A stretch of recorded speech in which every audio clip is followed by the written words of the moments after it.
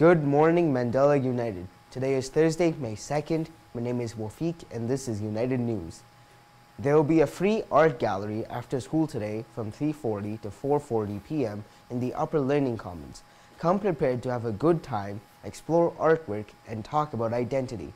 There is a scholarship opportunity available to girls of Italian descent in grade 12 that have demonstrated excellence in the school and community leadership.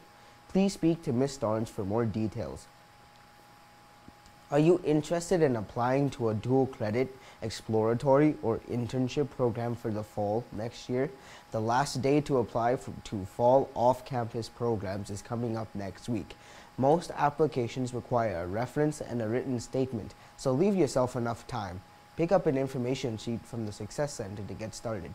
Thank you and have a great day.